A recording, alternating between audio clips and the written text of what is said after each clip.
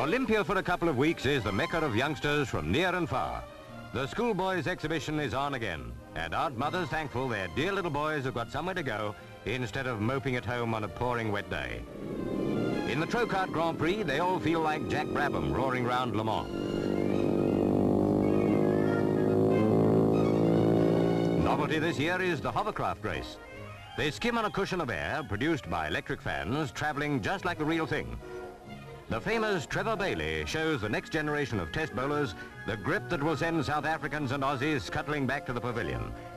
And Popeye is almost a living proof of the value of spinach. And fancy standing near 400,000 volts. What it does to your hair. All the thrills of parachute jumping. This is the Army stand, showing how real parachutists are trained. After all this, it would be an unenterprising boy who decided he wanted to be an engine driver.